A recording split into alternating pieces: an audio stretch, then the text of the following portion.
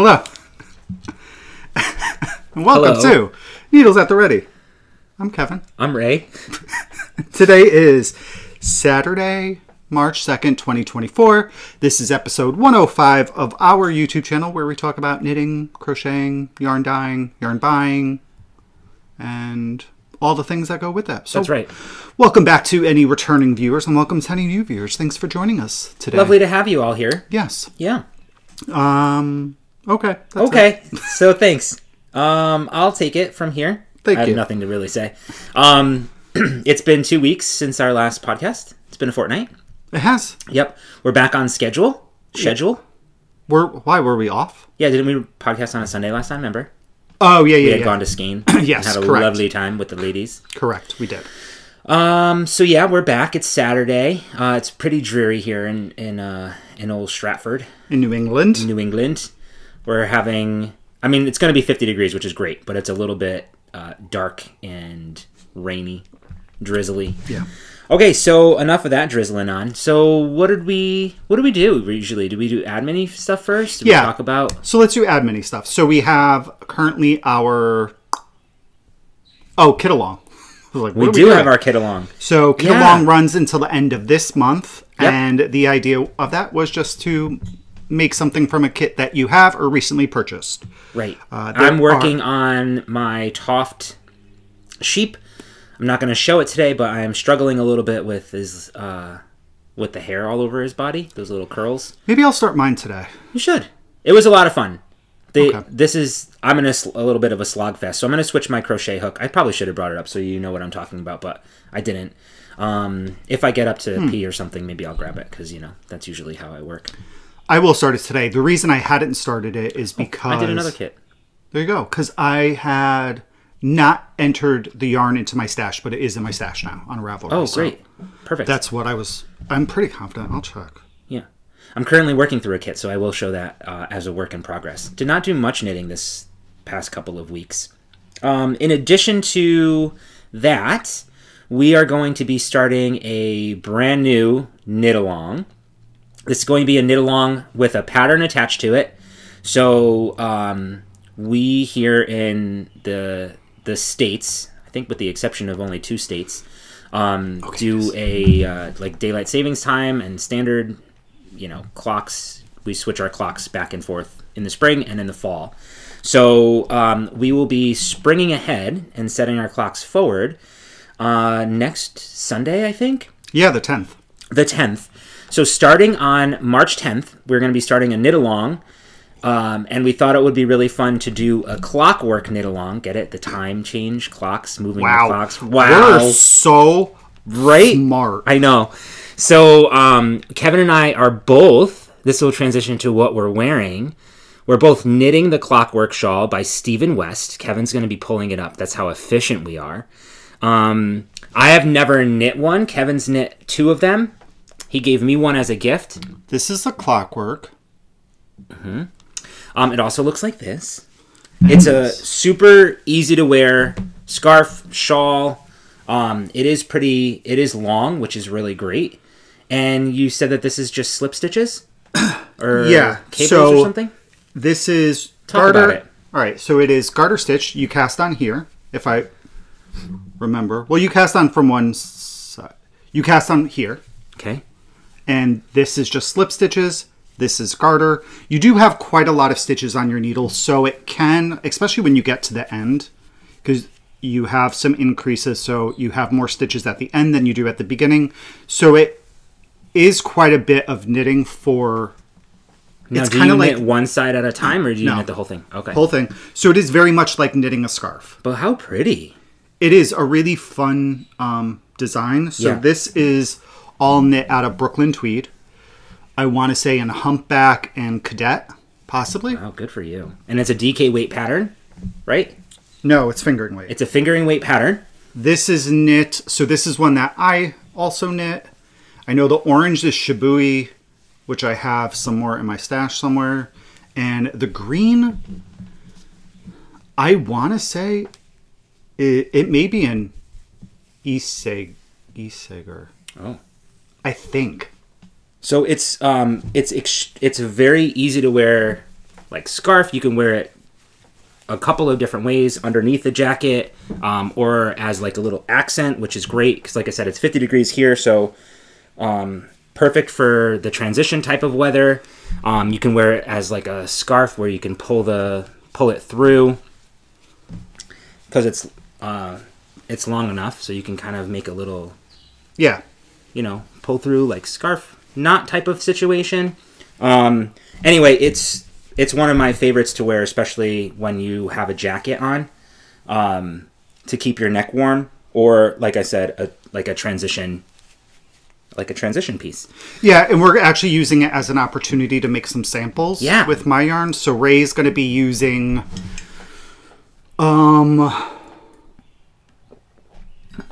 Steampunk. That's one of our most popular ones.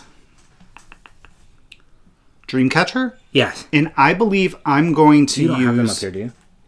No, they're in the other room. I'm going to use Ghost. That's going to be pretty. With... Oh, crap. Ghost with... Inkblot. Ghost with Inkblot. Because I thought that would be fun, the like high really contrast. dark blue. Yeah. And the really light gray. It's like a gray white, a yellowy gray. Really, really subtle. Really yellowy? So it's really interesting. So what I really need to start doing is making dyeing videos because I think it would be fun to see the colors. So Ghost, I wish I had some skeined up, but I don't. Ghost is a very light neutral.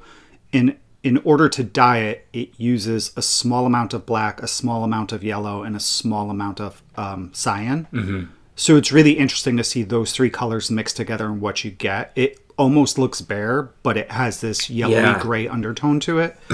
So I thought it would look really nice with Inkblot, which is a navy with a slight undertone of a purple to it. It's very, very pretty. I just dyed both of those up this week and just need to get them like skeined up and in the shop. Yeah, we should have been prepared and have that look ready.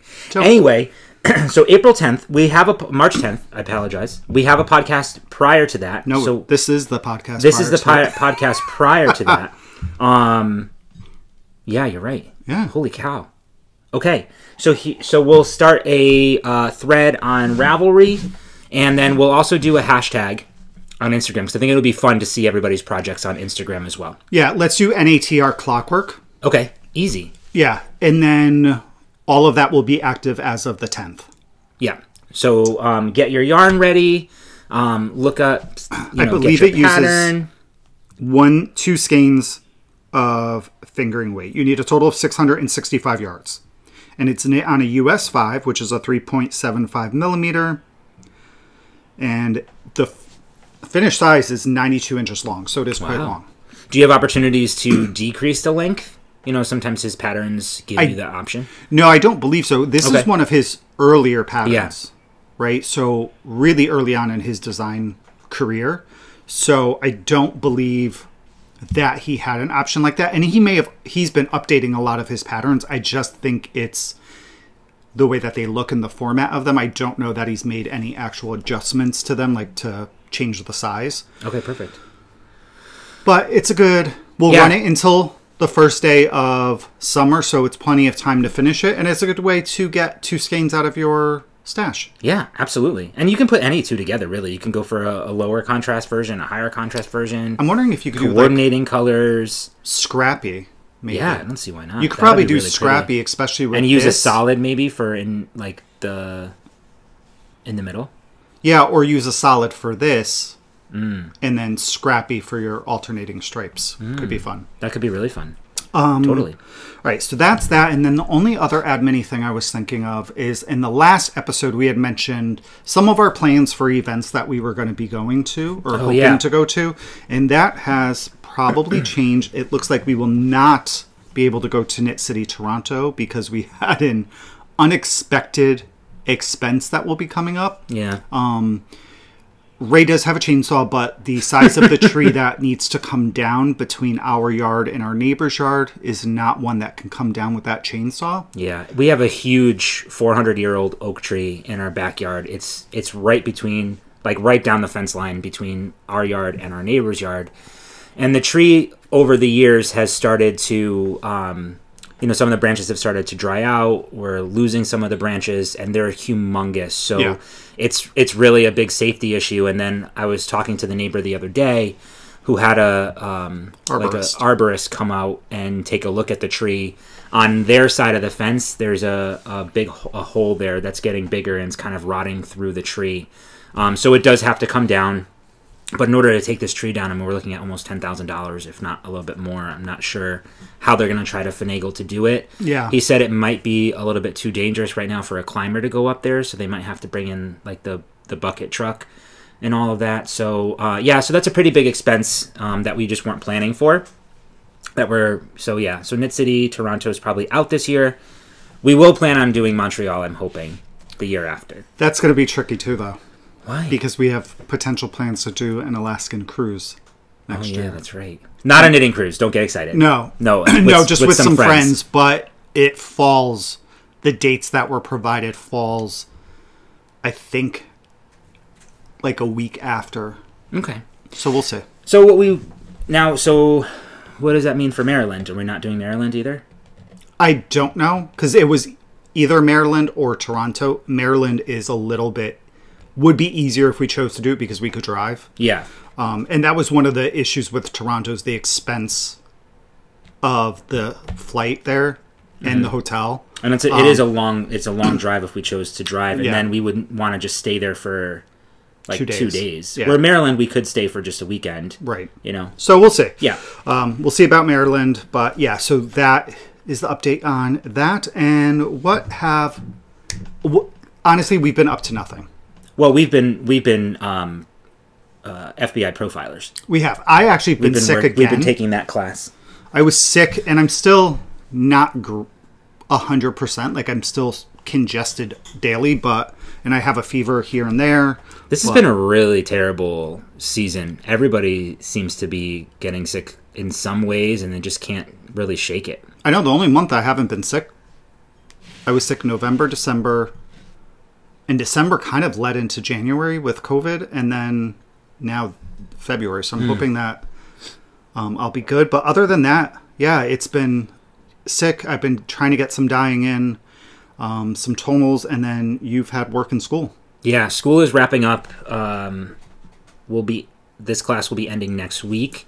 It's definitely ramped up the amount of work that I have to do, and it's been a little bit stressful at work as well. So things just kind of all hitting at the same time. Not to be all like Debbie Downer, but it's just reality, right?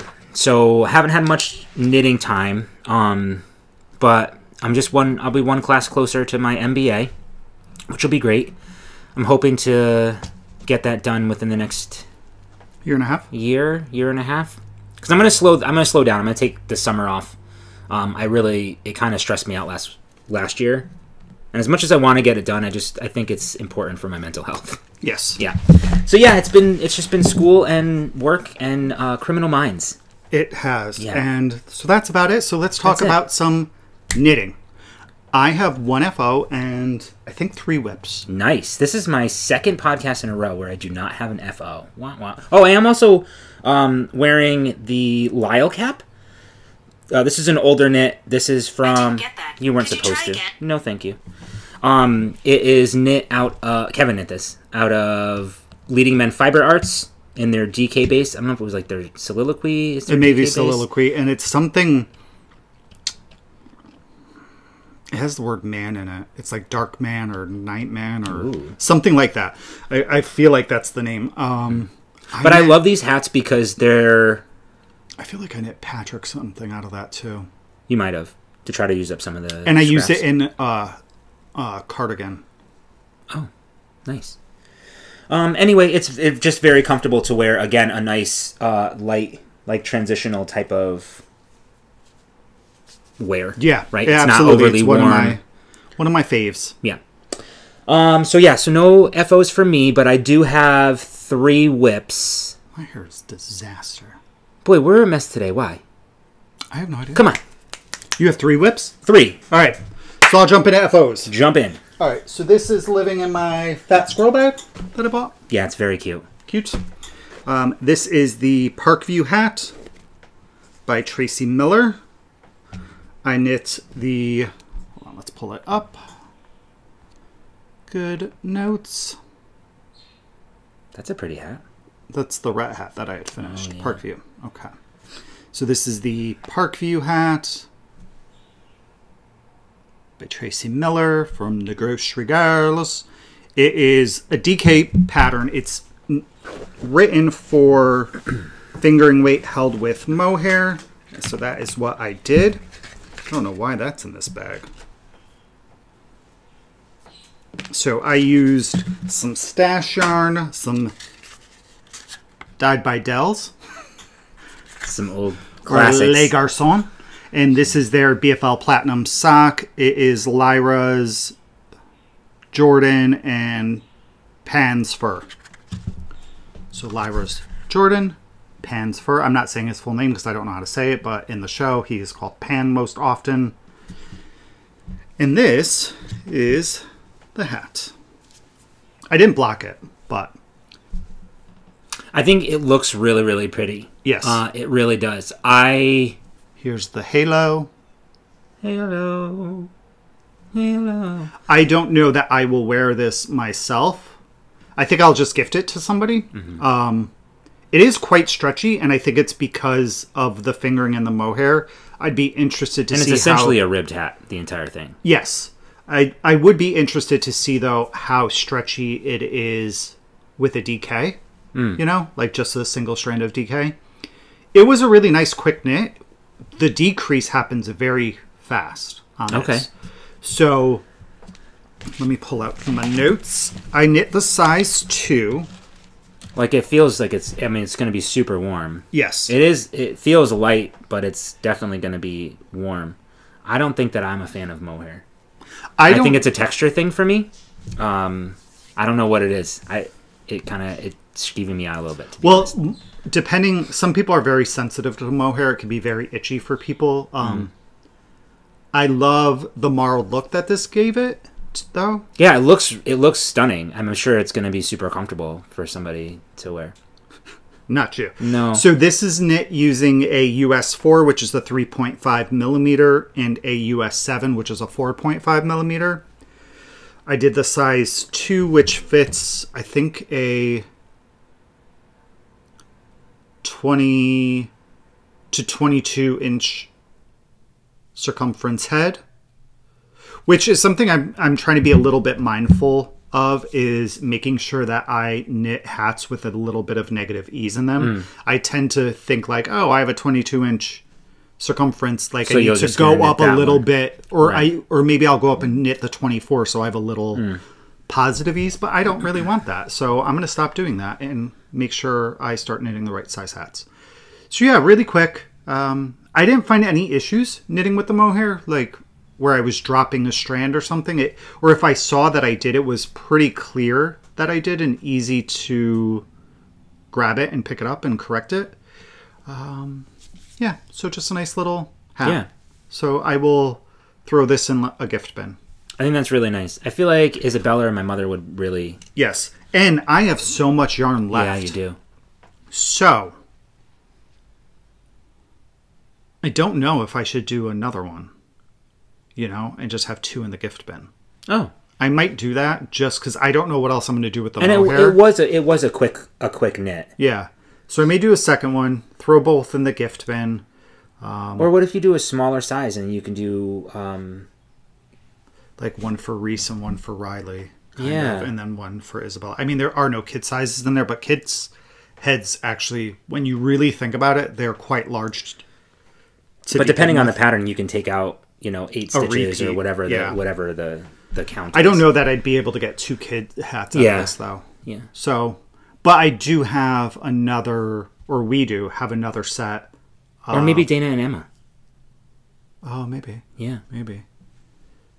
It's just, it's kind of hard because you have to think whether or not the individual you plan on gifting it to is going to like mohair. Right. So. But you wouldn't know unless you tried, right? I know. So we'll see. So yes, so that is my Parkview hat. That is my only FO this episode. It looks really, really nice. It really does. Yeah, I mean, it feels great. Yeah. The mohair didn't bother me. Soft. I don't find it knitting with it, I didn't find it itchy. I don't know how I would feel wearing it. Like, it doesn't feel itchy to me. It just there's something about it. I don't know what it is. For some reason, the idea of it is bugging me out a little bit. So, yes, that is that. Cool. And that bag is adorable. It is. Yeah. All right. Congratulations. Are up. I am? How many whips do you have? 3. Oh, look at that. Okay, so let's see. This is a quick one. I didn't make much progress on it. These are my socks that I'm just kind of working on at the, whenever I can. This is living in my Matterroot bag, which I absolutely love their bags. Saw a large version. I think when we were at Skane, it was so nice. Matter of fact, I think Keisha had one. So I showed this last time. This is my completed... So this is Love self-striping sock collaboration between Woolens and Nosh and Denise over at Earth Tones Girl. And I showed that last time. I just have to put the heel in. So I was going to wait on that. This is going to be for my heels, the contrast color here, which I think will look really cute. Obviously it will because it came together. And then I just started the second sock. I finished the ribbing, and now I'm just working on the leg of the sock. So for the ribbing, the cast on for the sock, I did a German twisted cast on. I pulled the yarn, like when I started the cast on, I pulled out the yarn until we got to a color change, which it's a lot of yarn to pull out. And at the color change is where I tied my slip knot. So right here, I would put my slip knot, right? I would put my needle through here, and then I would start my German twisted cast on so that you can see that the top of that cast on will be that contrasting color. And then when I'm done, I'll start knitting with the other color, and we'll have, actually that's backwards, but it doesn't matter. You'll see the contrast is actually going to be the other color. Hold on. Let me just get a couple on here, and you can kind of see.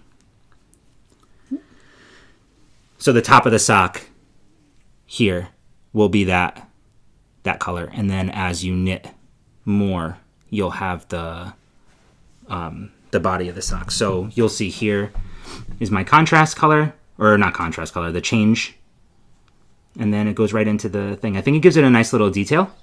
I did a 2x2 rib. Every time I got to a color change, I just started knitting instead of the ribbing. And then when I got back to it, I picked up the ribbing again, no matter where I was. I didn't wait for the start of a round. I just did it in the middle of the round as soon as I hit that transition. And it gives it a nice finished look, I think, where the stripes are just super straight in between, which can sometimes be hard to do. Justine does that as well. When you're doing ribbing. Yeah? And I think where we picked it up from, because she had mentioned she had seen Kay from the Crazy Sock that he does it. I saw it from Maddie. Maddie from We Share Needles podcast is the first person I saw mention that, and that's where we adopted that technique from. Cool. And so I'm just going to keep knitting until everything matches. What's great about having the first sock done, especially on self-striping, is that you don't have to really measure anymore by inches. If I start in the same spot, I can just measure by stripes. So once I get to this stripe here, I'll know that's where I'm going to be putting my heel, and when I get down to my toe, etc., etc. So I can use this as a gauge for my second sock. I like between a 7 and 8 inch leg.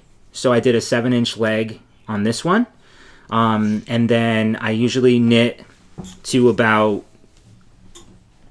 I want to say maybe 2.5 inches, almost 3 inch. No, probably about 3 inches less than my foot length to accommodate for the 1.5 inches to 1.75 inches of my heel and my toe. That'll add to the length of my foot, and that'll still get me about 0.5 inch to 1 inch of negative ease, which is how I like to wear my socks, if that makes sense. Yeah. Knitting those, I won't do it this week because I got my 9-inch circular emphasis out on the last podcast quite a bit. So I am knitting those on 9-inch circulars. I did 72 stitches on a US 1 2.25 millimeter needle. Nice. What else can I tell you?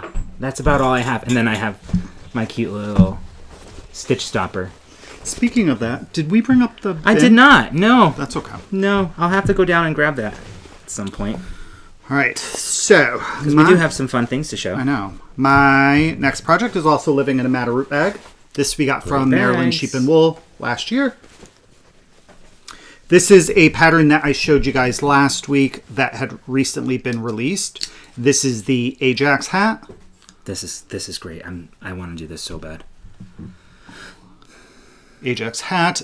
We saw this at Vogue Knitting Live. Hope from Hope 8 Yarn Co. and the Pine Barren Knits podcast was wearing it, and I loved it. Yeah, me too. She also had the sample with her at Skein Yarn Shop when she did her trunk show, and she was knitting on a new one. So I was thinking, okay, well, I'll do a sample with my yarn. So I made one alteration to it, is that I just did a tubular cast on. I followed the same instructions from the Ret hat that I did a couple weeks ago or months ago by Megan Babin. Her instructions for a tubular cast on are actually amazing. Super easy. You're doing like yarn overs. Yes. Instead of having to like pick up the stitches, which is really clever. Yeah, you also do an extra because you're doing the yarn overs, you do an extra. So for this one, for example, let's say I needed to cast on 120 stitches. You would typically cast on half, so 60, and do your whatever, I think. So this one is do 61. Yep. And then do your yarn, knit one yarn over all the way through, and then knit two together at the end. Yeah. Or you make it so that start. The start of the actual first setup row, you do some knit two togethers.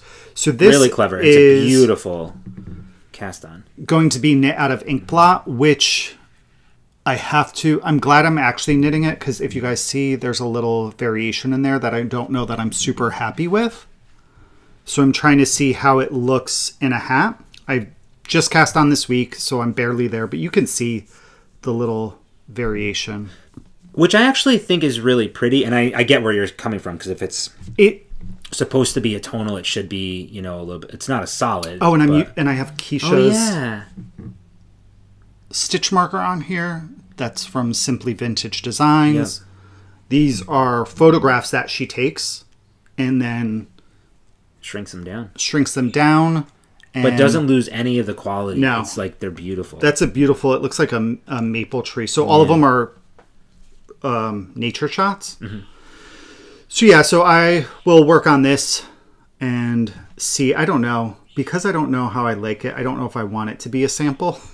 So we'll see. I may take it out and start it in a different color. Oh, I think I get what you're saying, though. It looks really nice. I kind of like the little...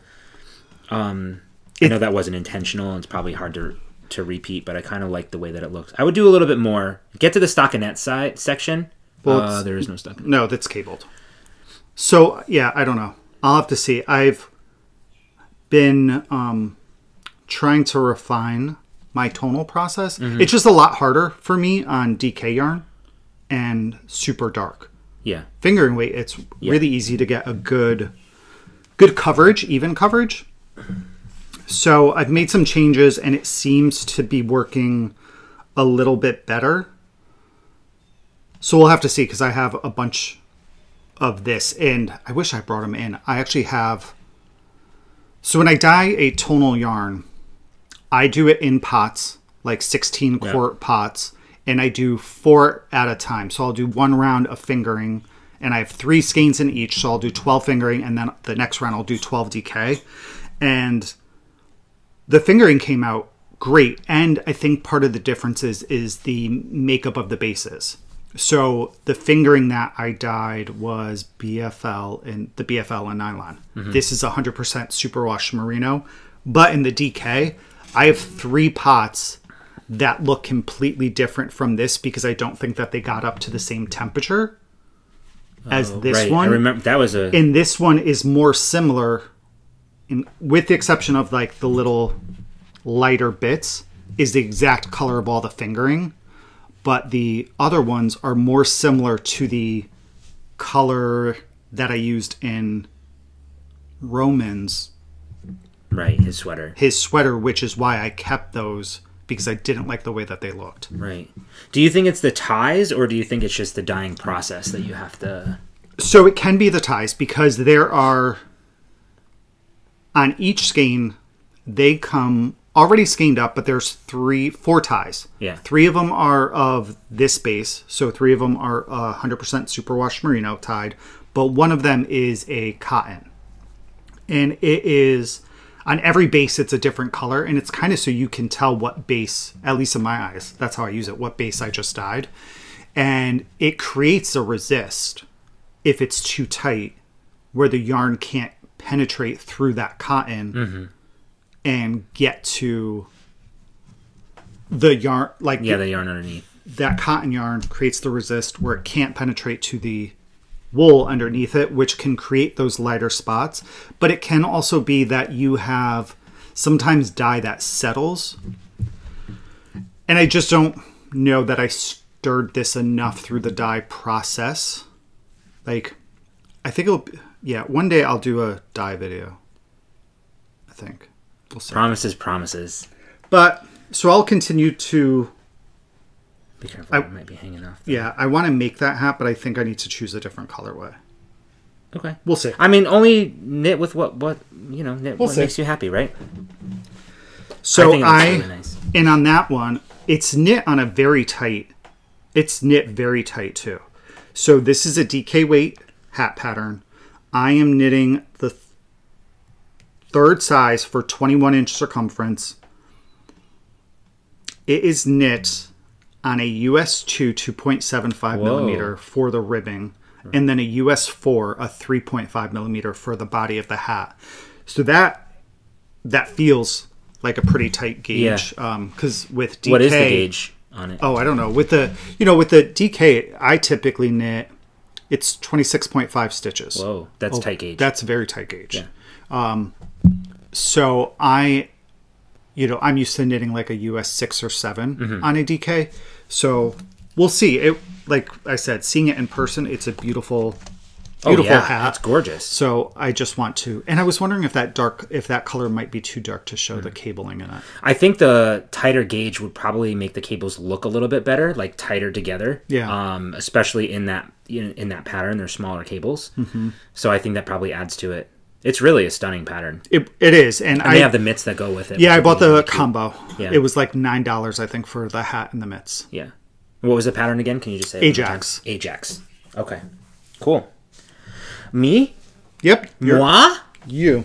All right. So this has taken up a lot of my focus. I am almost finished. However, I hit a little bit of a snag. And I want to talk about that actually because overall I'm a little bit disappointed. But let's do one thing at a time. So this is the Men's Classic Raglan Pullover.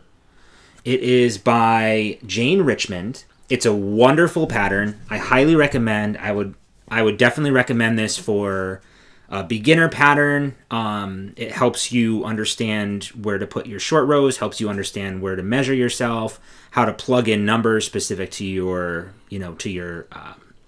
body type and your own measurements.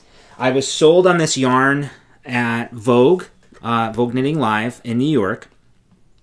We walked by the Loop Fiber Studios booth, stunning booth. I've always wanted, and I've said this before, I've always wanted to like knit with the yarn. I was like, oh, I don't know what I can do with that. I have a hard time in my head unless I see like a sample and stuff. So we saw this sample there, and it's in the blues, which is really, really pretty. And I was like, wow, I guess, I would love to do that. It's a nice, simple sweater. I think it was also coming off when Kevin knit his Cozy Classic Raglan, how simple that was, but just how wonderful like it looked on him and like how comfortable it was. So I was like, yes, let's do a simple sweater. It is worsted weight. Now, I'll show this too because this is not this is not like sharing the pattern or anything, but I thought it was really cool on this card. On the back, it tells you how much yarn you would need for the size that you want to make. So I looked at the size. I decided that I'm going to either, I thought in my head, I'm either going to do the 6 or the 7. The 6 was for a 44-inch chest, and the 7 was for a 46-inch chest. The pattern recommends about 4 inches of positive ease or so. And my chest, we talked about this, my measurements on my chest fluctuate a little bit. So I'm anywhere between like a 41 to a 42, some days a 43. So I wanted to have that positive ease. And on both of those sizes, it recommends, there are 3 different contrast colors. It recommends 3 skeins of each color. So that's 9 skeins of yarn. I did purchase the recommended yarn, and always thinking too, like, okay, so I'm probably going to have a lot of yarn. I'll probably have some yarn left over. I'll be able to have some wiggle room because it maintains that count of 3 skeins each up to size 11, and then at size 12 it goes up to 4 skeins each. So I figured, okay, I'm definitely going to have enough yarn regardless of the situation. So I'm going to show you what I have, and then we'll talk about my yarn usage. So I think this is absolutely awesome. I love the colors. I went with like a rusty color scheme with some help from our fiber friends over there. The pattern is great. You start off at the back, you're knitting flat, so you're doing your short rows, so it builds up the back of the sweater, and then you end up joining it in the round. You pick up the collar later on, which I did, had no problems whatsoever with that. Knit down to the sleeve separation. I ended up going right at the sleeve separation is where I changed my colors. There is and I'll see if I can link it down below. The person who knit the sample reached out to me. They're on they're on Ravelry, and they have their project page and exactly what they did, how much yarn they used, where they changed their colors, all right there in their Ravelry page. So I'll try to link that down below. They ended up changing their colors a little bit higher than I did. But anyway, loved it. Got down through this section. The second section here was actually a smaller section. And I have 1 full skein of yarn left over of that color. And I'll tell you my colors in a second. Plus I have all of this left over. So I really only used about maybe 115 grams of yarn, 120 grams of yarn of that contrast 2 color.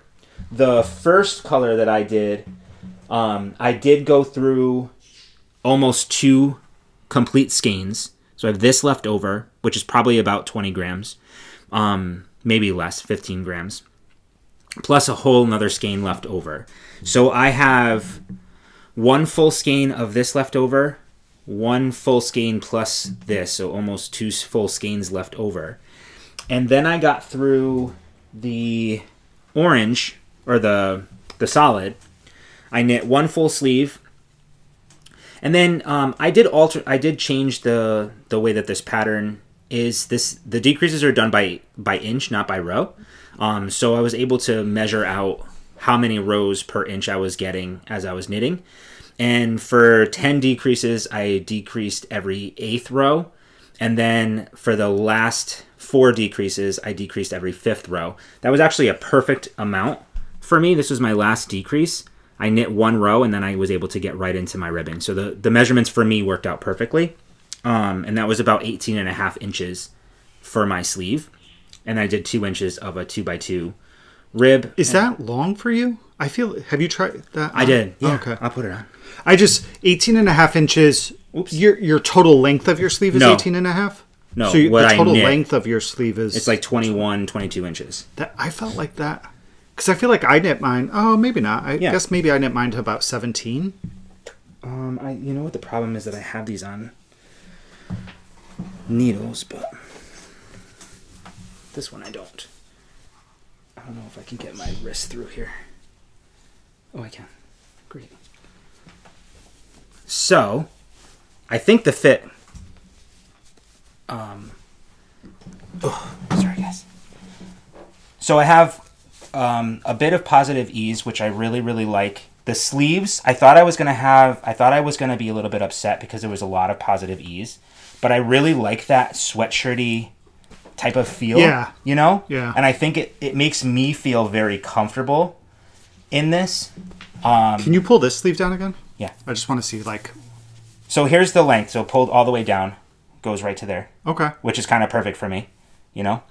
And it does, you know, I think it looks really good. It's going to be very cozy. The collar is really nice. I think on it, I'm super comfortable. I'm not going to be like, you know, sometimes, especially at like festivals, you're not going to fidget. I'm not going to fidget with it. Like, oh, it's too tight. Yeah. Like, I don't know. It just falls very nicely, I think, on me.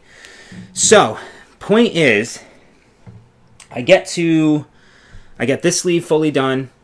I get down here, and then this is 3 skeins. Are you sure you don't have an extra skein?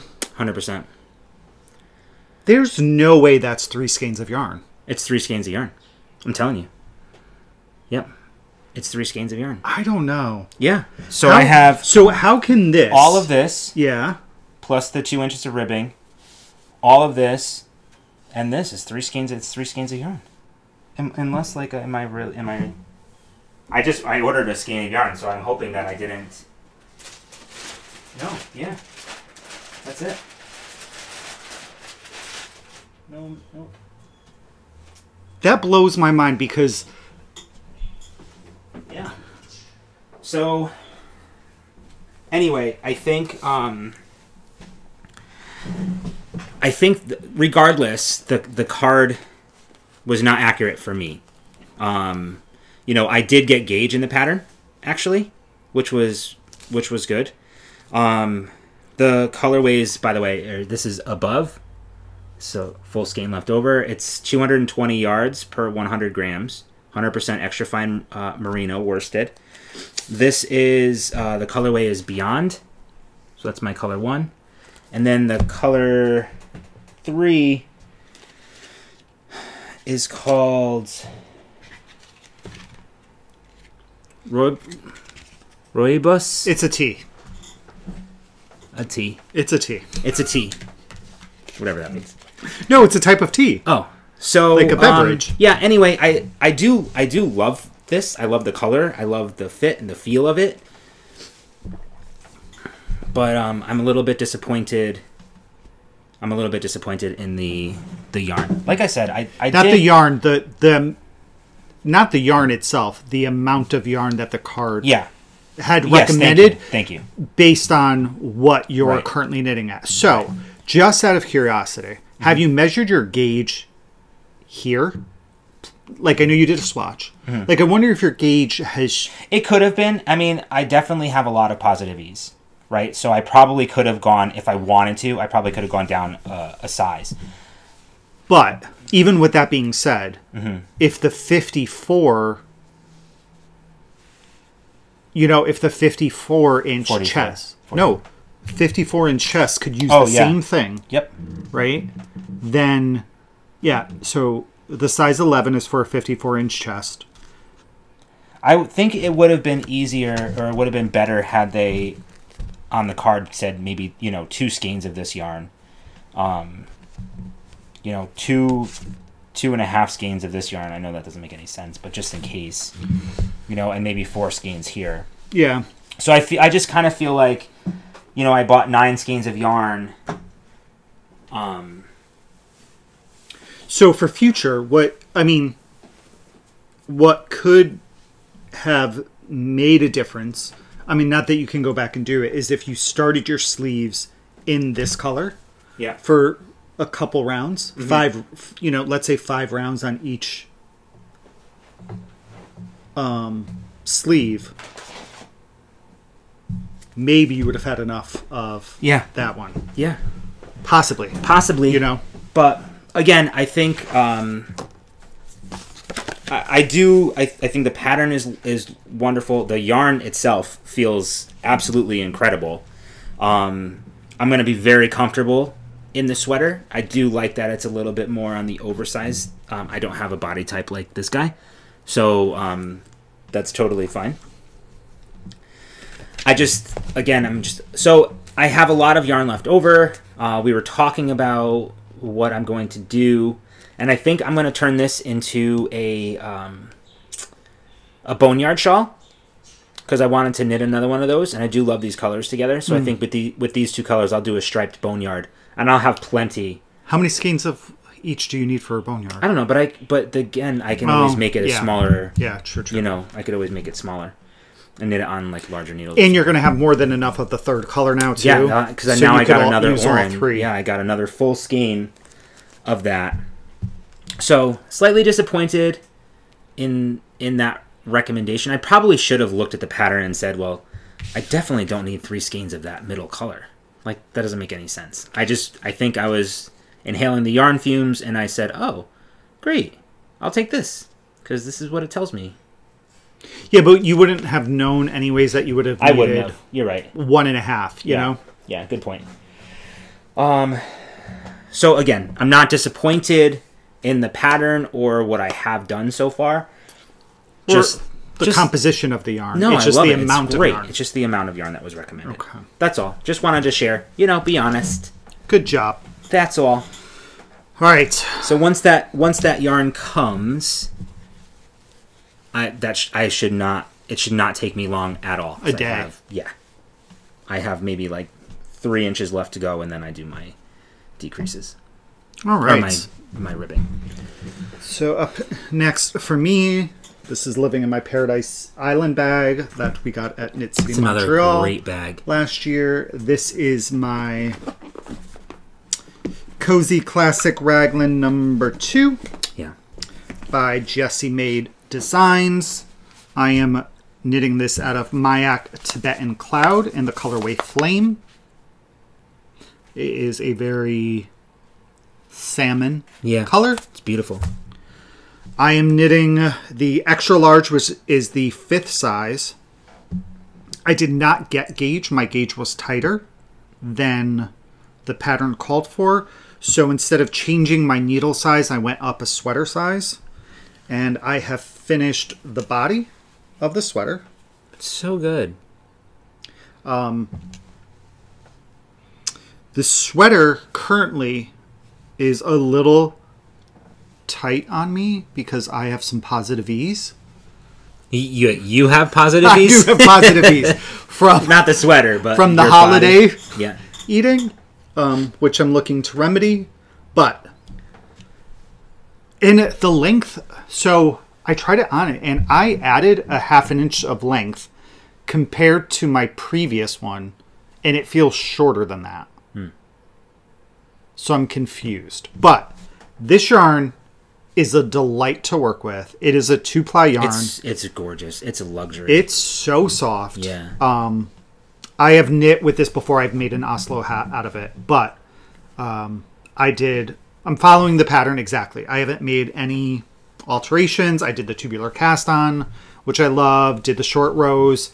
In my previous one, the neck fit me beautifully. I also did a 1x1 rib down here and did an Italian sewn bind off, which I enjoy doing an Italian sewn bind off. I like the result is gorgeous. The result is, but I also like the movement. Me too. You get into a really nice rhythm, and the more that I'm doing it, I don't look anymore. Now I'm good with that type of bind off, so I don't have to go and watch a YouTube video any longer to do it. Unlike my last one, my raglans, I didn't have any issues. I did all my increases, so I didn't have to correct that by... Remember, last on the other one, I had the wrong number on one sleeve section. You had to try to... So then I had to skip a round of doing it on this one, but then do it on this one, and then get back to the right number. Yeah. That did not happen here.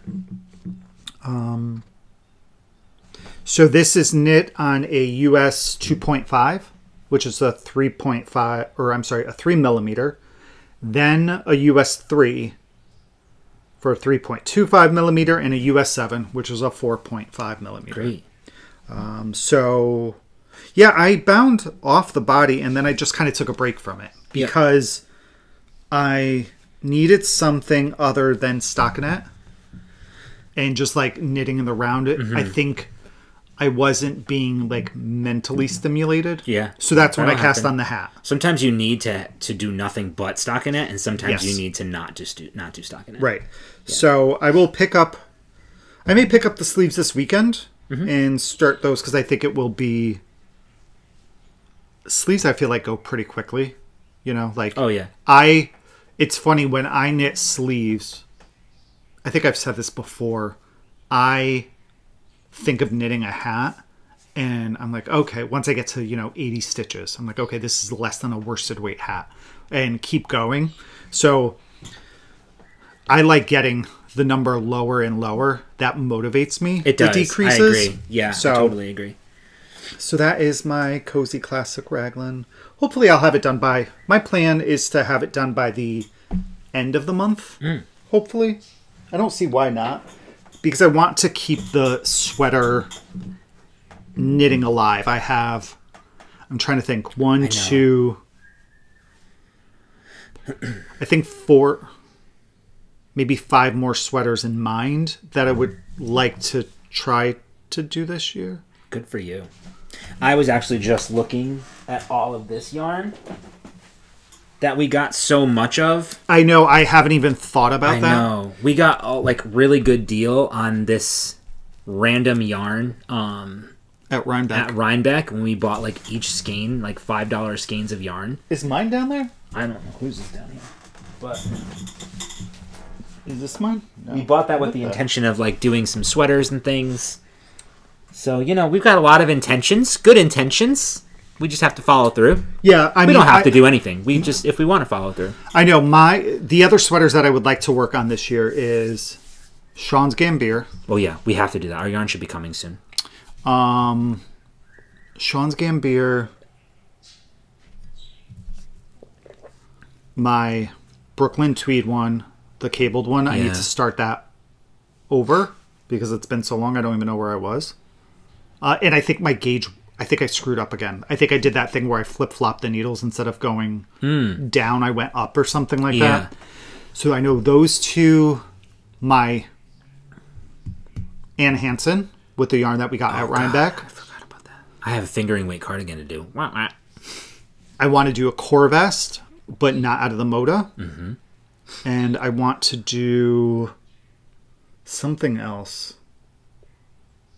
I'm going to do...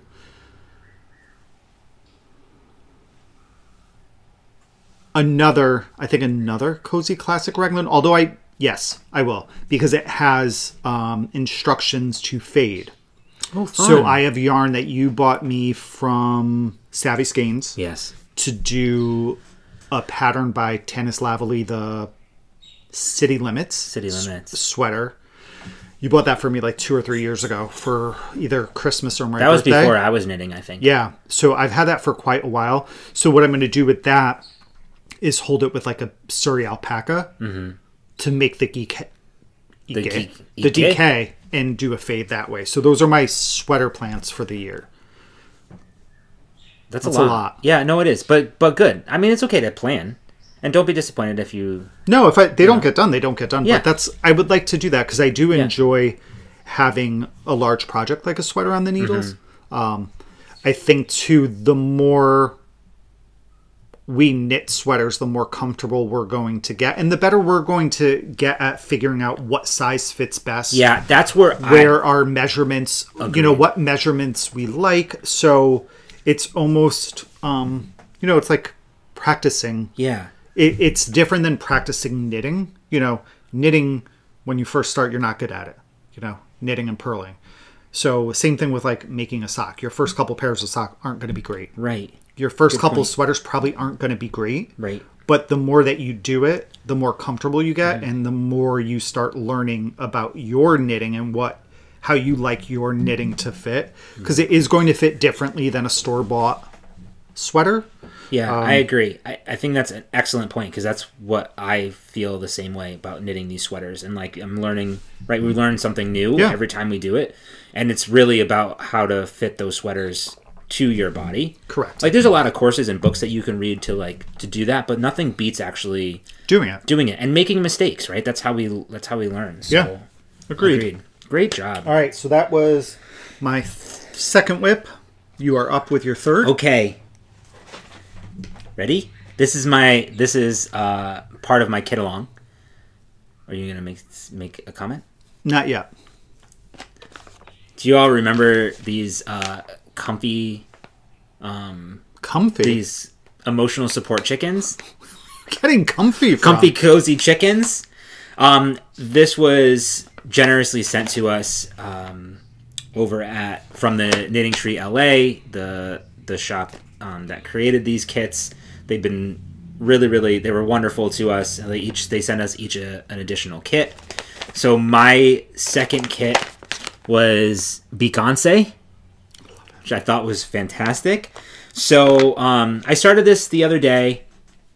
I left my notebook downstairs, and it's so much fun to do.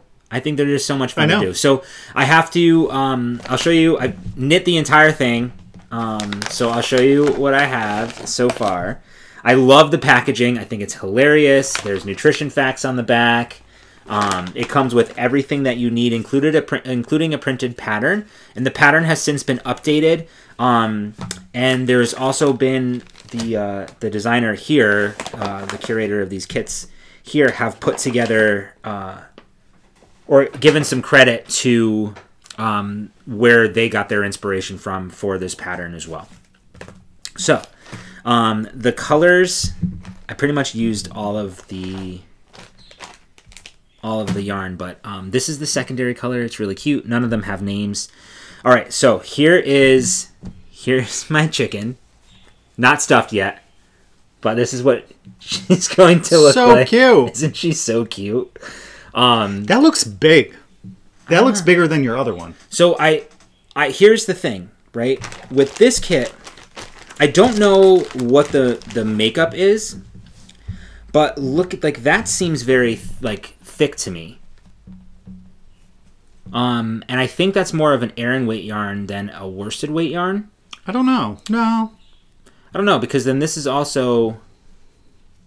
But it's spun a little bit differently. Yeah. Anyway, I am a looser knitter. I knit these on the recommended size 7 needles. This is how... So you start... If you haven't done these, you start here. You knit these little sections first. One, and then the second one, and then you seam them together. So I did a crochet. I did single crochets straight down, which actually I think looks really cool. So when you fold it, it kind of is raised a little bit, which is neat. See that? And on my previous one, I did a 3-needle bind off on mine. Right. You can do whatever you want. And then, you're striping the yarn as you're going. It's all short rows, but the great thing is because this is garter, you don't have to pick up your short rows, right? So you just do wrap and turns, and you go back and forth, back and forth, back and forth, and then you don't have to pick anything up when you go. But there's some breast shaping, which is really cute in here. So this is gonna get seamed together here, like so. And then you have your little underpiece that you will sew into here. I ran out of the main color yarn. This is what I have left. And so what I ended up doing was just substituting, that's cute, just substituting the secondary color and did that in the middle. So it also doubles as a hat. It does. It looks great. Yeah, you should totally do that. Then I also did... Oh no. Where are my other pieces? Maybe you left them downstairs? No, everything's together. I just pulled it out. Was it in the paper? In the pattern? No. You also knit the comb and... The wobble? The wattle. Wattle. Huh. I had it all together. I don't see them. Oh, they're there. Oh. So then you do the comb, which is cute. That'll sit on the top of the chicken's head, like so. Right? And then the little wattle thingamajigger will go there. The kit also comes with eyes. Oh, what color eyes do you have? I don't know. Oh, purple. No, they're blue. Blue. I think. Yeah, blue. Yeah. That's a nice blue, too. It is. So, super cute. It came with like a little stitch marker as well, darning needles. It really does come with everything that you need. Except the stuffing. To complete this, except for the stuffing. And your needles. And the needles. So, that is Beyonce. She'll be done pretty soon. My least favorite thing to do in anything, in crocheting, knitting, whatever, is seaming. But it's really not that big of a deal for this pattern. But look how cute. No, and who do we see? It's got to be somebody on our Thursday night knit night group who, when they seam theirs, their seam is kind of exposed on the outside, and it actually looks really cute. It looks it reminds me of something. You know, like, it reminds me of sewing when you leave the raw edge type of thing, where it's exposed and it gives it that country-ish type of feel. Yeah. Mine will probably be exposed and look a little janky, but it'll fit into this chicken. What I'm going to do, and why I kind of stopped, was I'm going to soak these now, just to kind of clean any of the yarn off, soften it up a little bit. It is super squishy, but it's not. You can feel there's some like oils in there, or something. We didn't do that with the last one, but we talked about that, and I said, and we both said, like, you just from knitting in general, right? You have all the oils and stuff from your hands that is getting on the yarn, so it's not a bad idea to. So I'm gonna soak it. I may use a color catcher. I probably will. No, I think you'll be fine. They're not super. I mean, some of this is saturated, but there's no like reds in here, right? Yeah, I mean, blue and purple can bleed depending on the dye that's used in it. But look okay if they do. Anyway, I'm gonna soak it, both of these pieces, and then I will put it together, and then I'll have another emotional support chicken. Very nice. Yeah, it's so much fun. I picked it up and I couldn't put it down. You like the short rows? I find. Just give me more motivation. I love short to do it. Yeah, it's just like, oh, I'm gonna do this. Oh, now I'm decreasing, so like now I only have to knit 5 and then wrap and turn. You know, right? And nothing is more than like maybe 30 stitches on the needle at a time. So the rows go by very fast. Do you want to talk about that while I go down and grab the bin and stuff? Yeah. All right. So last up for me, this is living in a Fringe Supply Co bag. I don't need this. No, I don't know why I brought it with me. This has been taking all of my time the past several days. This is my Jelly Roll Blanket by Kay Jones of the Bakery Bears. I am working on my second stripe, and I am knitting this out of fingering weight yarn scraps. We have a huge bin in one of our closets of all of our scraps, and we put our scraps in these bags with the yarn tag, just so we kind of know. So like, for example, this is some fiber optic yarns that I bought at New York Sheep and Wool. So Rhinebeck 2022, I believe. And this way I know it's fingering. So I've just been grabbing some randomly and throwing them in. So there's no rhyme or reason to my color choices. I just grabbed a bunch, filled this bag up, and I've been taking them out randomly. So I am currently here. So this is the end of strip 1. I'm on stripe 2. So I have done all of this week. This here is the rest of my trilogy yarn that I used in the Musselburgh hat that I finished by Isolde Teague, which that's actually how you say the pattern. I watched a video from Isolde Teague on YouTube where she talks about the cast on for this, which is different than the one that I've been doing, but it still looks super easy. And she calls it the Musselburgh. So this was Trilogy Yarns. This is Lolo Did It, and I'm pretty confident this is a Downton Abbey color. Ooh. Bless you. Bless you. Okay. Thank you. You're welcome. And then I just threw in some leftover Felici, which I think this is really fun. It is. So it is super color blocky, which I don't mind. Because it's self-striping. Yeah. So, and I have just this I think it's little a fun little pop. This little bit left. And I really have been trying to use all of the yarn.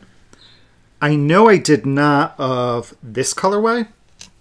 This is a Le Garçon colorway, and I still have a good bit of this left, so I'll use it in a stripe later on. And I want to say I still have some of this color, which I believe is also Lolo Did It. So I'll use the rest of that later on, but this fully used, this is my yarn. It's this is Rhubarb. Yeah. This I believe is Amanda Knits, and if I'm not mistaken, it's Fox Farts. Such a fun color. This is also Trilogy yarn, and I think this is either Little Nugget or like Teddy Bear or something. This is from your Pure Joy. Yeah. Right? And then this is no idea. No, not my Pure Joy. Yeah. No. My Pure Joy was Leading Men. Oh yeah, you did Dirty Truce and something else for that. I can't remember what I used Teddy Bear. Maybe my Slip Extravaganza? Yes. Mm. You used all Nancy's yarn, I think. Yep. So yeah, it's a really relaxing knit. It's great for TV knitting. And I do want to say, so last time I mentioned this, like the seaming, and you know, that I wasn't happy with the way the seaming looked. I knew that this was going to have seams. So it's one of the reasons I wanted this. I just didn't realize that in the seam, you were going to see both colors. So the more I looked at it, the less it bothered me. So I was just like, I'm just going to keep doing it. But which is the top of the blanket? Which is this is the top of the blanket. So you want the seam to be visible. Right. And the reason I had chosen this and I wanted to do this is on our Vertices Unite from Stephen West, the seams on the back are one of my favorite parts. Like I wish there was a way to have the seams on the front where you pick up stitches. But because... So I was trying to figure out, can I get it to look the same way because of the way that is knit? Yeah. It's a little bit different, and I couldn't. But I don't dislike the seams at all. I'm quite pleased with them. So yes, this is the Jelly Roll blanket, and I am knitting this on 2.75 millimeter needles, which I think is what the pattern calls for. And yeah, I'm just following instruction, you know, the pattern. And it's super, super relaxing and easy once you get into the flow. I am debating on casting on another blanket.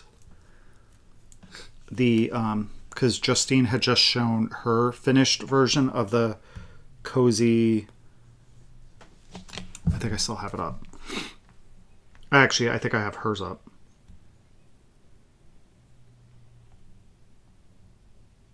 Oh, who the hell is that? Oh, I bet you that's this. Let's go back. Oh, here we go. So the Cozy Comfort Throw from a Homespun House. And this is Justine's. And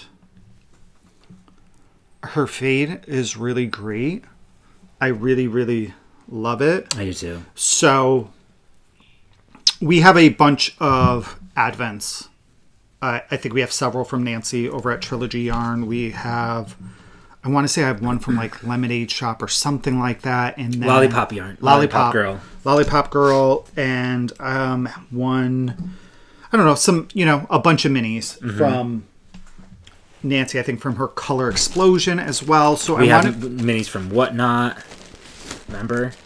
We have minis from Frankie Gray Fibers.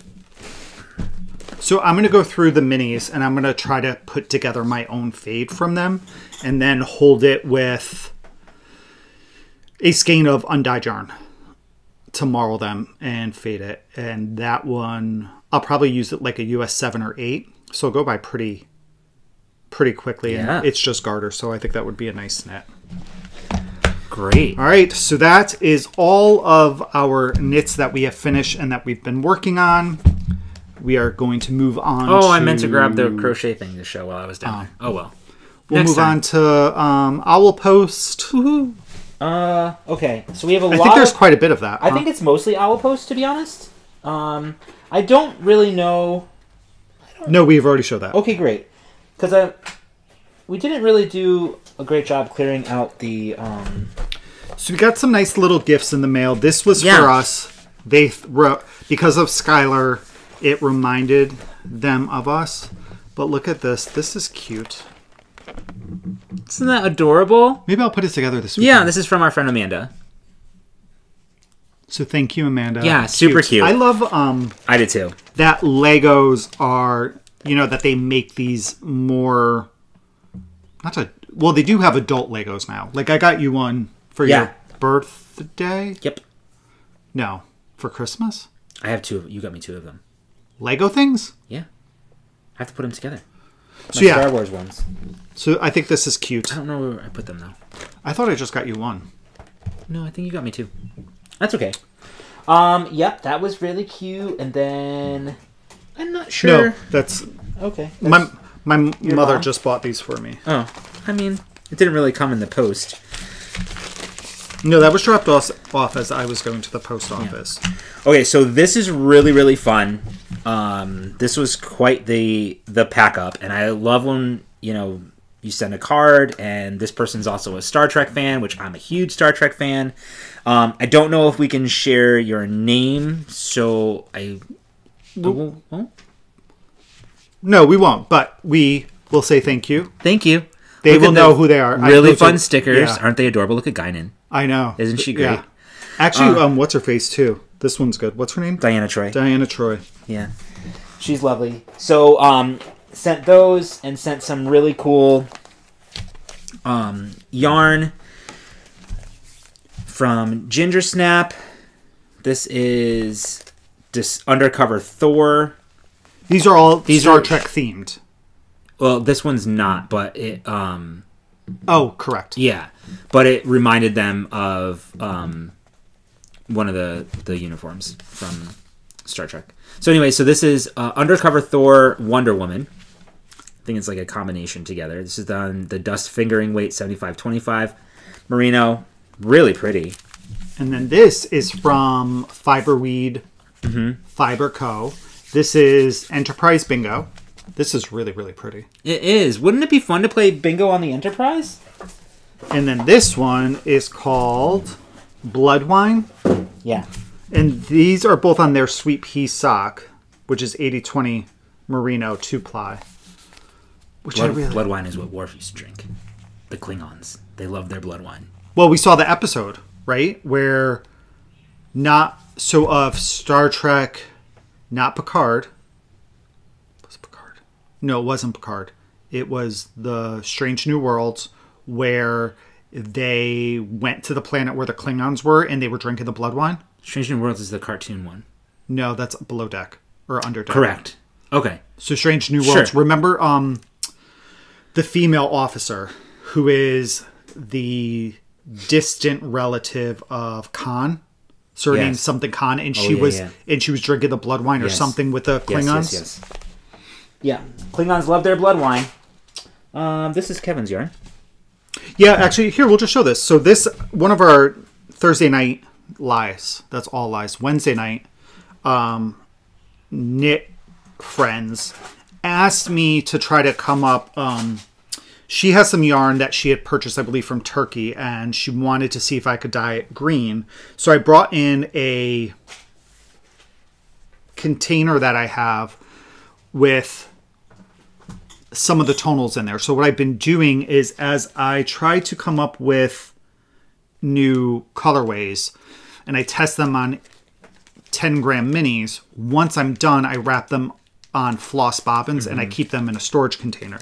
So she had chosen this green and I dyed it up just to show her what it would look like, which I will dye this again. I only dyed a couple skeins so I can get an idea. But look at this green.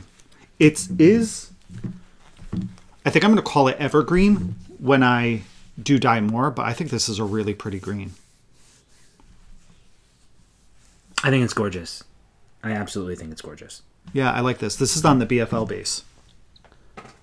Did that come with this? I don't know. I think it did. I don't think so. I don't recall though. Or did we get these somewhere? I don't know. I don't know if we showed them already, and I don't. Usually we're much more organized this way, but I mean, I could show, like, we could show these come from Comma Craft Co. I feel like we showed these. We probably did. It's worth showing again. They're adorable. Yeah. And then these are the I love these point protectors. So, speaking of those, I'm not sure. Are really lucky. So, if you guys know, the first company that we knew of who did these stitch stoppers was Fox and Pine. They are based out of Prince Edward Island in Canada. And Tara has been super generous with us. Amazing. She has sent us some previously, and she has a new product that she released. She hasn't seen it before. It is kind of like, this is called a yarn belt. I'm going to take it out. So this you can wrap on the outside of your yarn ball, like especially if you pull from the inside. And then it has all of these notches on it so that you can just keep tightening it to keep your yarn nice and safe, and so that you don't get a bunch of yarn barf. Or depending on if you're using minis, like it'll fit around a mini. Yeah, oh, very good point, right? Yep. And because the outside may not... Yeah. Right, so like this one... Okay, Kevin. Right, so you having some performance anxiety? No. Anyway, it will wrap around here. So this is what I think it's super cool.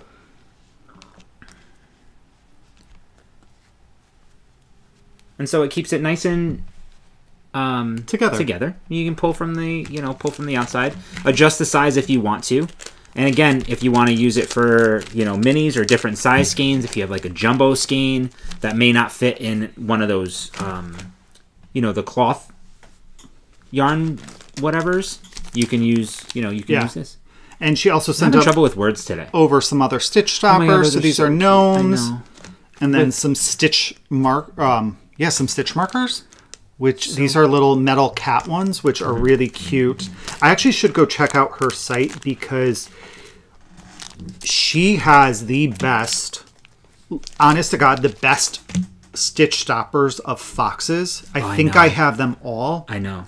I don't know, though. So those are the ones that I gravitate towards. I use most of my stitch stoppers that I use are either foxes or like a holiday themed one or seasonal one.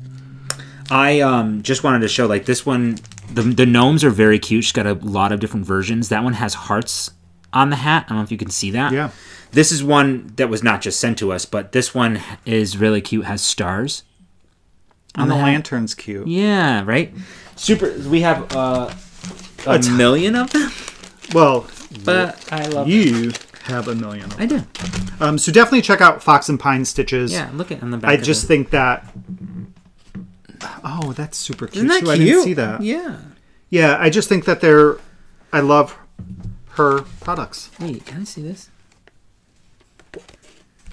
So thank you very much, Tara. We appreciate you sending this to us. I think we did that wrong. Look at this. It goes like this. Oh. There's a little thing there. Well, that's what I was trying to do, was get it through there, and I couldn't get it through there because I didn't have it in front of me. Where did you have it? Onto the side of you? No, you were holding the yarn. When I was trying to put the band around it when you were holding the yarn. Recall that just happened about 30 seconds ago? No. I think you have a little bit of dementia. It's okay. Will you take care of me? No, you're going straight to a home. I'm sure somebody would come and be happy to take care of me. As long as I remember how to knit. Alright, anyway, super cute. Okay, stop playing with this. It's actually really fun. Okay. What else? I think that's all of our Owl posts. Owl posts. The next is our Breaking the Bank, which there's not much. There's only one thing, and it was part of a club. This is one of our favorite clubs. It's from Woolens and Nosh, our monthly mystery club. Have you seen that knit up? It's stunning. It really is so pretty. This is, the colorway is Penguins, which is super cute. If you know, you know. And here it is. This is the February colorway. Look how pretty. And this is it knit up. Watch. How it knits up. She's so good. It's so good. I might cast that on. Yeah, you should. I feel like we need to start making some progress with our Woolens and Nosh stash. All right. Is that it? Whew. That's everything. So, lastly, if you're all done with the knitting stuff, we're just going to talk about what we've been reading and watching. Okay, great. So watching's been super easy. Super easy. We are done with Criminal Minds. We have watched 16 seasons. We finished season 16 last night. That's Criminal Minds Evolution. Yep. I actually really enjoyed that season. I enjoyed the new... I did too. Like... I wasn't sure in the very beginning. Overarching story through all 10 episodes. Right. I really liked that it was continuous and it wasn't serial like the original series. You know, the original series had a couple episodes where it was like to be continued. Yeah. Probably 2 episodes, maybe 3 every season. And it was usually like the season finales or something. Yeah. I thought it was done really well. It was quite dark, so there were moments where it was really hard to see. So we may need to adjust our television going in the future for that. But I love it. I am disappointed in that 16th season that some of my favorite characters are not in the show any longer, but some of my favorites are. So I guess there has to be some balance in the force. And it's such a freaking good show. I had always watched, I used to watch an episode here or there if there was nothing on TV. I'd be like, oh, let's throw on an episode of Criminal Minds, not knowing the story. And I used to see a bunch of like clips from it on Reels, and to watch the episodes that those clips came from was really fun. But such a great show. I would highly recommend it. And then last night we started watching Downton Abbey. Yay! I've previously watched it. I never have. Not. So we are. But I'm totally into it already. I love that show. Yeah. I'm really excited to get into that. I have also watched a couple things on my own because of my illness. So I have started watching True Detective Season 1. I think I only have like 3 or 4 episodes left of that. That's the one with Matthew McConaughey and Woody Harrelson. And it's really interesting. So I'm excited to see where this season kind of goes. I have heard that seasons, I think 2 and 3 aren't necessarily great. And it's okay to skip those because I would like to watch the newest season, season 4, which has Jodie Foster in it. And then I watched a documentary on Netflix called, let me pull up IMDb. I think it's called, they called him Mostly Harmless. Oh. So this was a really interesting documentary. It was about a hiker who was found unalive, Unalive. This is what people say. They say that on other platforms so that you don't get like banned because you don't want to you don't want to say the word dead or killed or anything like that. Right, which you just said. So great job. So we're gonna get banned? No, I don't know. No, I don't know. So he was found unalived in his tent, but nobody knew who he was. He had no identification. He was found weighing 80 pounds. So like literally skin and bones. And it was just the story of uncovering who this individual was. And let me tell you, those sleuths can be a little unhinged. I would recommend watching it. I would recommend watching it. I watched another one too. It just came to... Yeah, it was really... So that one was really interesting. It kind of tied in well with like Criminal Minds, like where we were with that. Just it took them, I think, 2 years to figure out who this guy was and his life's story. So I would recommend that. And then I feel like I watched another one. I did. Crap, it was another Netflix one. Remember I was telling you about it? The guy, he went on a date with a woman. Oh, yeah. And then went on a date with another woman. And then it ended up being like... It was like a freaking mess. I was watching I couldn't this. believe you were telling me about it. Okay. Oh, I just got a little chilly. Let me see if I could figure it out. I need to not get rid of that page so I remember. Netflix documentaries 2024. Let's see. Lover Stalker Killer. Ooh. That was a good one. I think it was shot poorly. I don't think it reminded me of like a Unsolved Mysteries type of shooting where, you know, you have actors playing some of these parts. So I don't think it was shot incredibly well. The story itself was pretty interesting and there was some... Yeah, when you were telling me about it. Kevin ruined it for me. He told me the whole thing, which was... I wouldn't watch it anyway. Yeah, there were just some, like...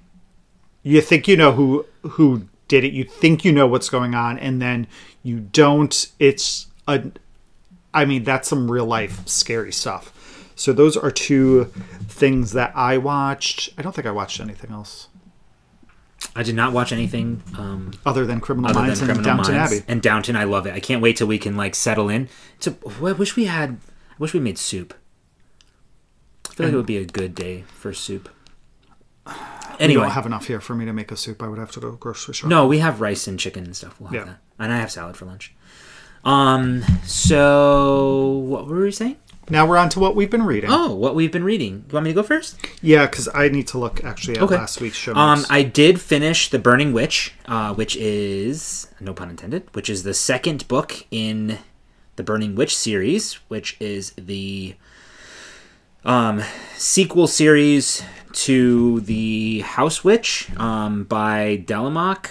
I'm probably saying that name incorrectly.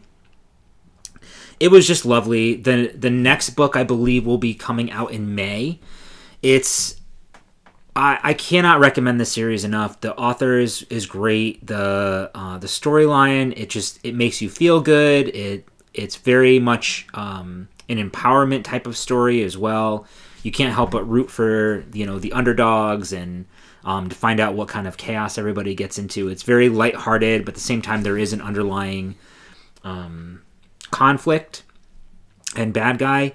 But the bad guys are not necessarily, well, at least in the first series. I'm curious to see what is determined about the bad guy in this one. Not necessarily what you think you know. Anyway, it's great, highly recommend. So I did finish that, and then I am currently still listening to Mists of Avalon by Marion Zimmer Bradley. It is my all-time favorite book ever. I've read this book a bunch of times, and every time I read it, I get something different out of it. And you're at a different point in your life and like how you understand things. I feel like even though the book was written in like the early 80s, 82 maybe, or something like that, some of the underlying themes I think are very relevant to even today. Just like there's some religion and again, women empowerment, and it's great. Anyway, it's the tale of King Arthur, if you don't know about the series, from the female perspective, all about the Lady of the Lake, Morgaine. And then, so I'm listening to that. I still have like maybe 10 hours left. It's like a 60-hour listen on Audible. And that's that's narrated by Davina Porter. And thank you all for commenting and suggesting other books that she read, because her voice is just... The main one that came up is the Outlander series. Divine, yeah. So I don't know how many are in that series. A lot. Okay. So that might be on my back burner. And I do sometimes, I don't know if anybody else does this, but I do sometimes listen to Audible books that I may not know the author or may not be 100% sold on the synopsis of the story, but because of the person that narrates it, it really like pushes me over the edge, Or, I think you would like me to do it. Outlander. Oh, I'm sure I would. I understand the concept. I had started watching the TV series, only got a couple episodes, and I never continued. Yeah. Okay. We'll see. I might give it a try. Because I do have some Audible credits now, because this has been taking me forever to listen to. But it's great. I have a bunch too if you need them. I have 11. Oh, great. Just send them my way. I'm happy to. Anybody else want to send me their credits? I'm just kidding. Don't do that. And then I'm currently reading, as a recommendation from Kevin, The Glass Throne. Well, I didn't recommend it because I've never read it. Right, but you recommended the series because Sarah J. Maas has kind of been everywhere right now because she released another series. I can't remember. In her Crescent City series, she released the third and final book in that trilogy. Yeah. Okay, so this is Throne of Glass by Sarah J. Maas. I believe there are 3 books. No, there's about 7. I believe there are 7 books in this series. And that one is complete. Okay, great.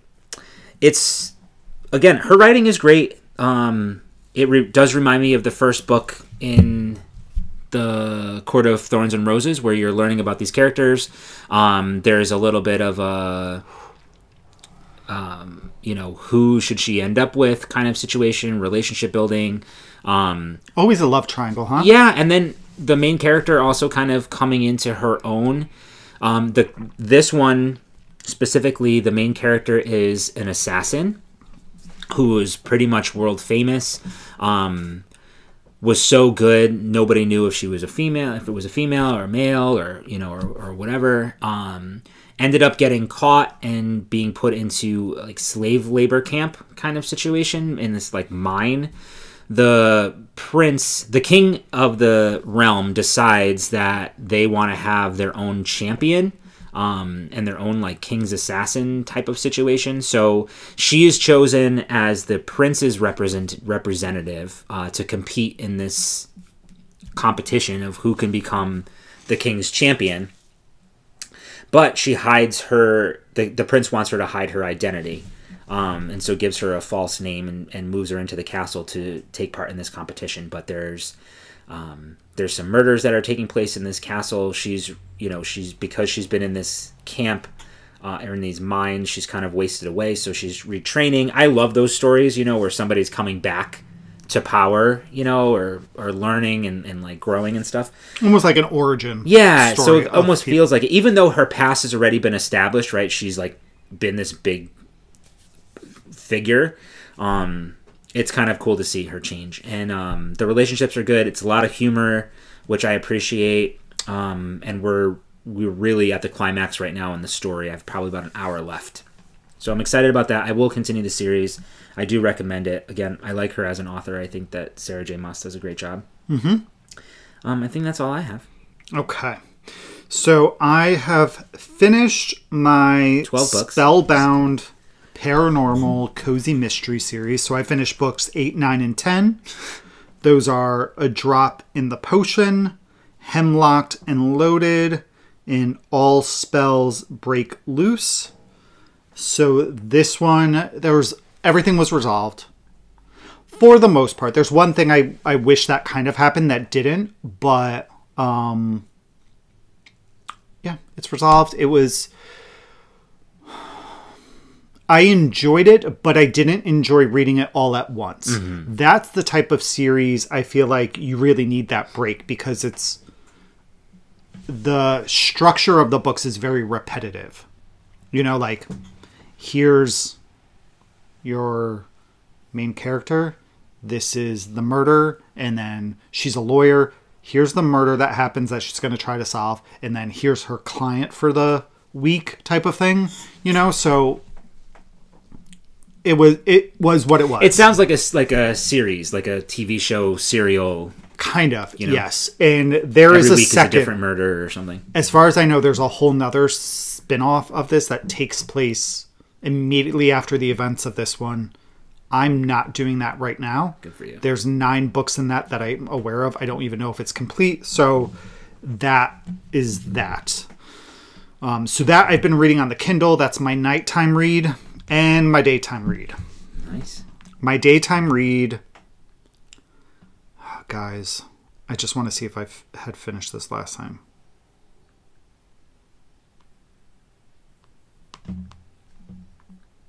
You definitely did not finish the second one. So, my daytime read, I have also finished Court of Mist and Fury by Sarah J. Maas.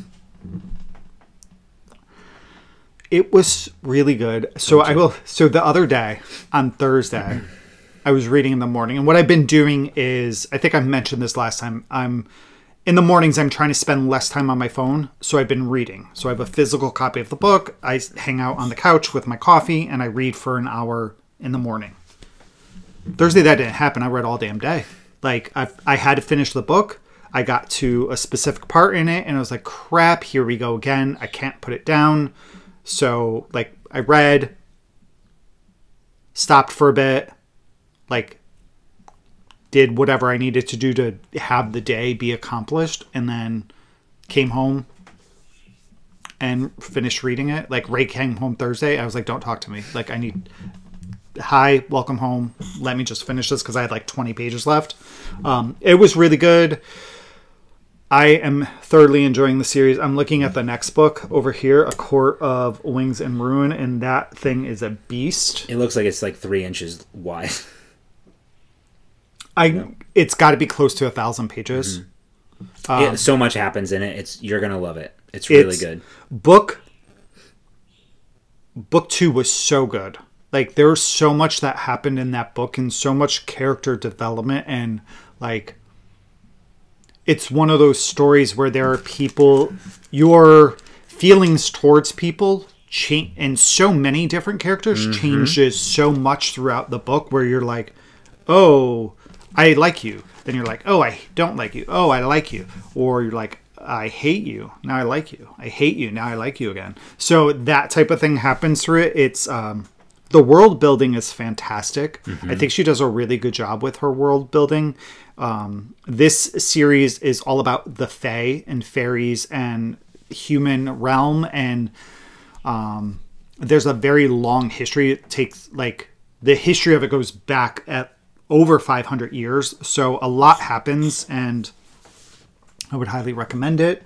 And then my nighttime read now is a new book. I needed something that wasn't cozy, but I also wanted something that wasn't fantasy. So I went with thriller and I mystery. couldn't do this as a nighttime read. I am currently reading, and this book it's quite good. It was the synopsis that drew me in. I'm reading The Silent Patient by Alex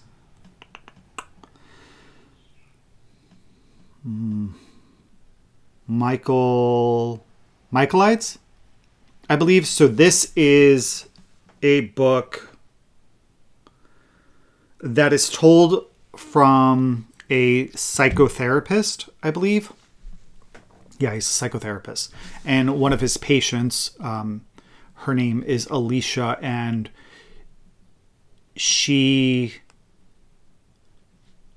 we are led to believe that she killed her husband. Both of these, her and her husband, were both well-known artists, her for her painting, him for his fashion photography, and on the outside seemed to be incredibly happy. And one night we're led to believe that she kills him in their home, and She has not spoken since, and it's 7 years later, and she still has yet to say a word. The only way that she has communicated at all was that she did another painting immediately after, when she was released on like house arrest. She painted an image of herself, and it was an image of herself painting. So weird. And I forget the title of the painting itself, but that's the only thing that she's communicated in these 7 years. And you know, she has made some attempts on her own life, so there's definitely some trigger warnings in there. There's a lot of I don't know. It's actually quite good so far. I just started reading it Wednesday night I started reading. I'm about like 30 to 40% in now, I think. And what's really interesting is you're reading from her therapist's perspective. Yeah. And you learn a lot about his life and his therapy that he needs and how messed up in the head he is. And then you're also reading journal entries from her prior to these events. So I don't know. And it's interesting because she cuts her thought off in a couple of them. Like, no, I'm not going to go there. And like literally writes that, and then it ends. So you don't really know where her thought process is going either. But I know a couple people who've read it who said it's really good. They told me on Thursday night. So that is what I've been reading. Great. And I think that's it. I think so too. So don't forget, we still have the Kid Along going on. And on March 10th, we will start the Clockwork, Stephen West Clockwork shawl. Knit Along, and keep an eye on our Instagram. We'll have the we'll make an initial post on Instagram on the 10th with the hashtag that we're going to use and some extra details and stuff. And I'm sure we may have prizes. We're not sure. Let's just do it as something fun. Yeah, do it as something fun. I think it'll be like really clever. And then if we get a prize, we get a prize. You know, we have prizes. We have prizes. You don't need to send us anything. Thank you very much. We've got plenty to share. So, with that being said, I think that is a wrap on this episode. We appreciate you guys hanging out with us and hope that you have a good 2 weeks, and we will see you in a fortnight. Bye. Bye, guys.